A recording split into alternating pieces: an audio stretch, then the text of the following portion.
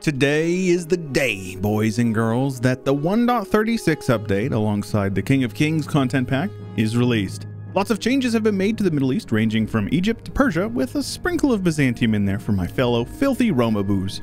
Though today's video doesn't have much to do with that, we're still going to be taking a look at it because today we are going to be seeing what happens to the world when every single province has been changed to mountain terrain, as the results from the all farmland scenario were pretty interesting. So stick around to see how that goes, and why not like the video and subscribe while you're here. Plenty of EU4 content to come and a mega campaign from Imperator the Hoi 4 at 50k on the channel. I also have some scripts in the works for some different stuff, so make sure that you ding the bell when you subscribe so you don't miss an upload.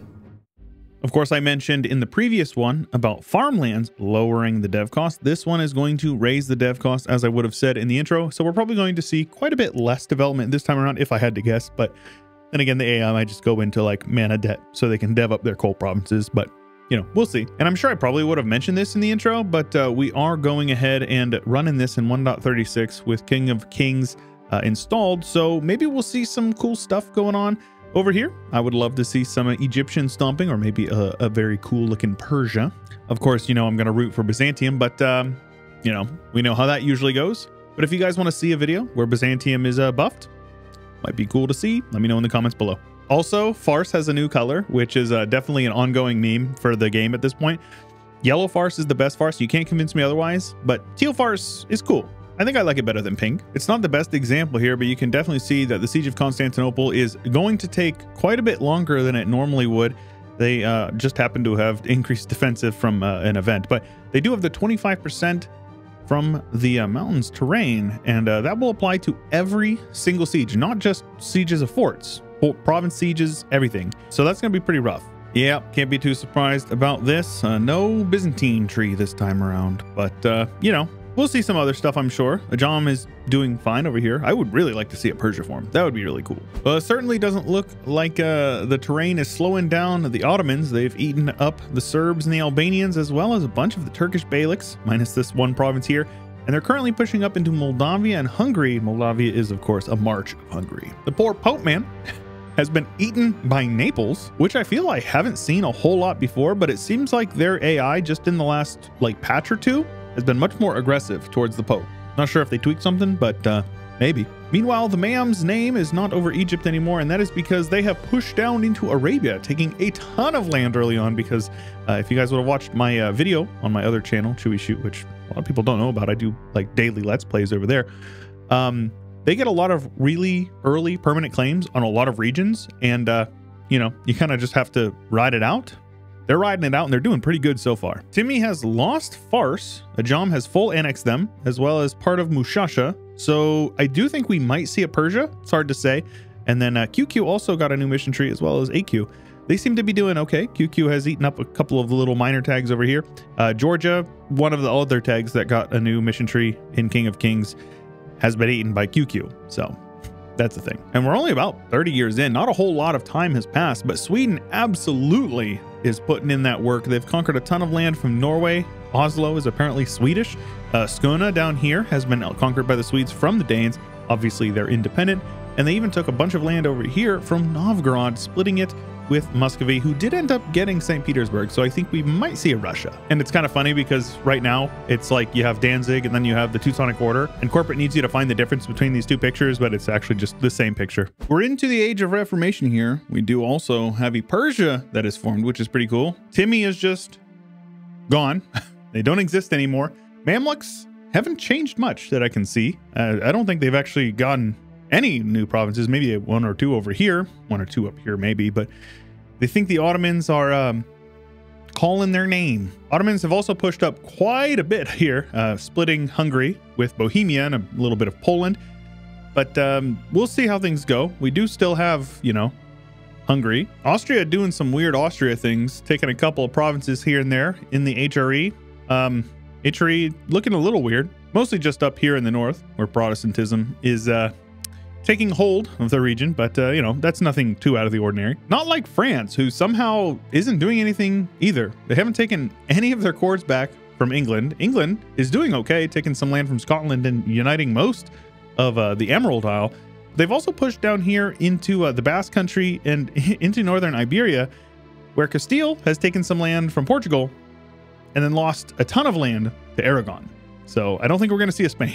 I do not think we're going to see a Spain. Also, what's up with Florence over here blobbing in Italy? They took this province in Corsica from Genoa, and then they also took over Lucca. They took over Bologna. They took over Perugia. They're looking really good. I mean, if they could develop a little bit, they're going to be pretty strong. Though I imagine Ethiopia is probably the major reason why the MAMs haven't really done a whole lot more. They don't really have any room to expand except for over here. And Ethiopia may or may not actually be allied to some of these people, and or Persia. Persia is probably guaranteeing some nations over here as well. Just AQ, who ate QQ and Hassa. So that's why MAMs haven't taken this land. And then the MAMs are allied to a couple of the other ones because the AI is, well, it's Paradox AI. But just look at all these claims up here. If they wanted to, if they were strong enough, they could do this no problem. I mean, obviously they have to fight the Ottomans, but they have the ability to. They just, you know, need the chutzpah. VJ's just dead. Bahmanis decided to siege down all their mountains and just take them all. Now there are 2 provinces down here in southern India. Manchu has formed and is pushing into Korea. And meanwhile, across the sea, Japan has Ashikaga, Auchi, and Hatakeyama over here, the major 3 on the big islands over here. As far as colonial stuff goes, we do have a Cuba that has formed for Portugal, and that's about it. Newfoundland over here, as well as Bermuda, but nobody in South America yet, except for Portugal over here on Cape Verde, which isn't South America, but very close. Mamluks are in the #1 spot, though not for long probably. Once Ming embraces the institution, they'll pop back up to #1. Muscovy is actually doing quite well. They're probably going to form Russia at Tech 10, if I had to guess. And then once England and Portugal get that colonial game rolling, they're probably going to slide on up there. But I do love seeing Persia and the Mamluks in the top 8. Very good to see. And I actually don't know if I missed this or not, but the Commonwealth has formed. So we are in that sort of region here. And we also have Austria over in Holland, but Muscovy took back a lot of the land that Sweden had from Novgorod, and then some. Muscovy is looking incredibly scary. They are definitely going to be one of the contenders, especially when you consider that, you know, if somebody wants to siege them down, they're going to have to siege down a lot. And I mean a lot of mountain provinces. It's all mountains as far as the eye can see. Now, I am on an early access patch, but for some reason it's showing occupation lines on the simple terrain map mode as well. I assume that's not intentional, but I don't know. Maybe it is. Could be useful. Maybe. I don't know. Definitely some shenanigans afoot. The Ottomans have attacked Austria for this Agrum province over here in Croatia. And Austria has called in, like, everybody. This is just literally just a conquest war. So it's hard to say. The numbers are fairly even. And what is this mess going on over here? Again, almost like 90 years into the game, we have new tags that have popped out, other tags that are at war with other tags, and just overall a huge mess over here. Even over here, Morocco's gone. Their former subjects are duking it out amongst themselves, but probably not going to be too long until Aragon comes a-knocking. But you can never underestimate the Ottomans' ability to just completely dumpster themselves in a war. 250,000 men have died for this province over here in Croatia. I don't know why they did this, but they did it. They've lost a lot of men. The other guys have still lost quite a bit, almost 90,000 Austrians. But yeah, I don't know. Right now it's looking pretty unbalanced towards the Ottoman side. Probably going to win. They have the war goal, but at what cost? Hard to say. We already know they'll probably bounce back very quickly because it is the Ottomans, and you know, they do what Ottomans do. They actually got nerfed quite a bit in 1.36 as well. There was like a list of just Ottoman nerfs in the patch notes. So maybe they need to nerf more. I don't know. Yeah, they won. They took quite a bit of land over here. They didn't take any land from Muscovy, but they took quite a bit over here from Austria. So Ottomans, very scary, very scary. And they've got a ton of claims down here as well. So it's only a matter of time before the Ottomans really blob out. I mean, more than they already have. So here's one for you. We have a Prussia that has formed. And the best part is that they were released from the Commonwealth by Austria as the Teutonic Order, and they instantly formed Prussia. So that is very cool. Also, we have a Bohemia, who is a personal union under Austria.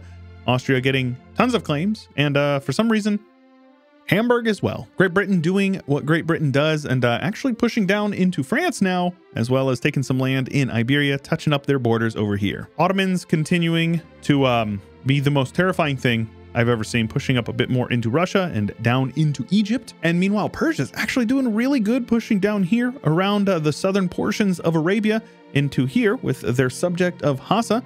And now they're over into Gujarat, fighting off some rebels. But hey, That's pretty good. And speaking of Gujarat, they are losing a little bit right now by the looks of it, but they are currently one of the major contenders for being blobs. But Jaunpur and Balmain is currently duking it out. So still in flux, but you know, we've got somewhat of an equilibrium over here. Ming decided that they didn't want to deal with Oirat, so they just annexed him, I guess. Meanwhile, Japan is annexing Manchuria. I think I've heard of this story before. I don't think it's going to end well for the Japanese. Of course, we do have the big Russian bear, and they are beginning their relentless push east, hooking around Siberia here with their frontiers. The English colonies over on the east coast continue to flourish with Newfoundland and the 13 colonies. Down in the south, we have British Louisiana with some Portuguese stuff in the region, as well as over here. And then the French have made their way over into South America as well. And then the Portuguese doing their thing with Brazil and Rio de Prata. Nothing too surprising there. Castile's trying to get over here into Guinea, but it's not going to work, man. It's not going to work. Whew, absolutism is here. Who's not here? Commonwealth, well, I mean, not in any meaningful capacity. There's a couple of provinces, but they done got gobbled up between Russia, the Ottomans, and Prussia, as well as Austria by the looks of it. Rip Poland. France continues to get eaten as well. HRE is a mess. I don't even want to look at it, which isn't super surprising. It was absolutely ravaged by the Reformation. The Protestants ended up winning the League War because Austria is very strong, but yeah, it's not going anywhere since then. But who has gone somewhere is Castile, specifically out of Iberia. They even gave back Portugal's lands, which is pretty nice. And where did they go, you might ask? South home. Because why wouldn't they?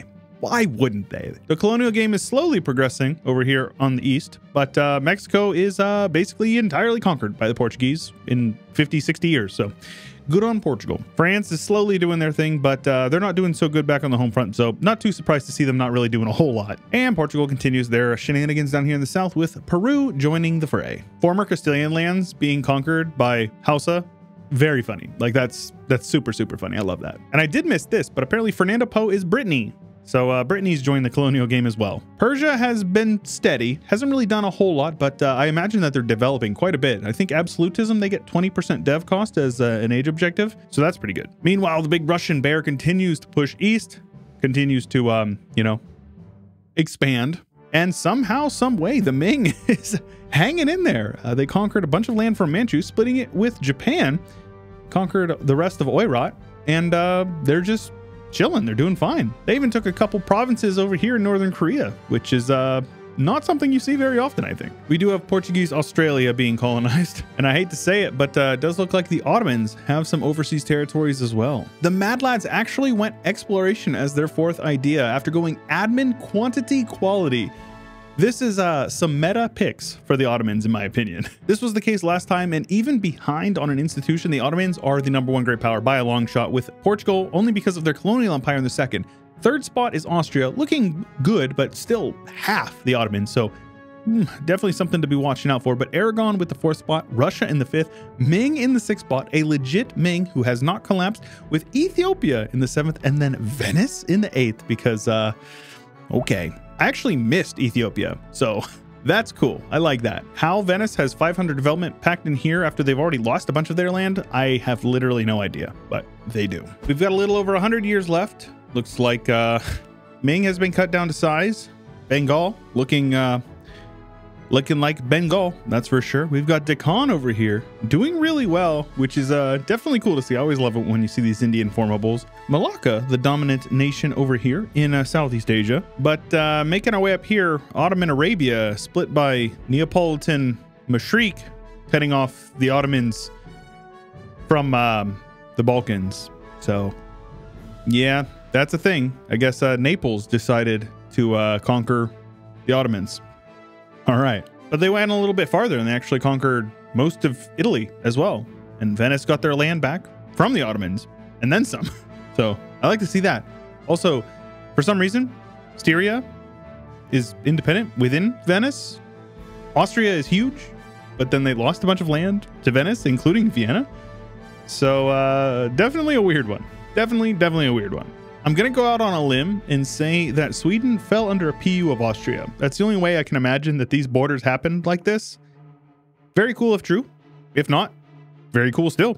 They conquered them. So shout out Austria and Scandinavia. Also shout out East Frisia, who doesn't actually own East Frisia. Always good to see. Great Britain doing incredibly well over here with Austria and France, and them splitting regular France over here with their capital in whatever this province is. And the New World is mostly red and blue up here in the north, but we do have an Alaska from Russia, which is pretty cool. The only French holdings in the New World is going to be in French Colombia, and then mostly Brazil in the south with a couple of random provinces over here from Aragon. So, all right, the French own the Congo, so that's a thing. And the Portuguese own Australia as well as Australia. Taking a look at the development map out here in the 1730s, it doesn't look like much has really happened. A bit of development over here where there's a lot of one province minor nations in Germany.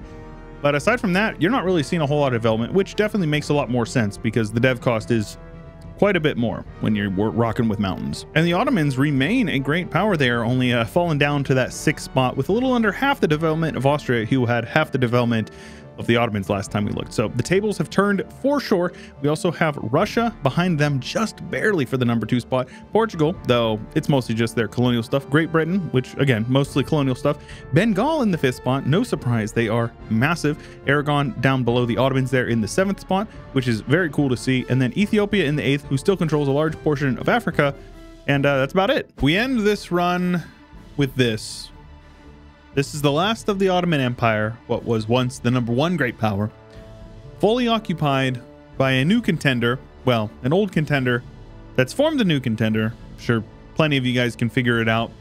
Austria formed Germany and is terrifying. Doesn't have the best borders I've ever seen, but doesn't necessarily have to be able to absolutely steamroll through anybody they want to. Maybe minus this Neapolitan Levant / Venice.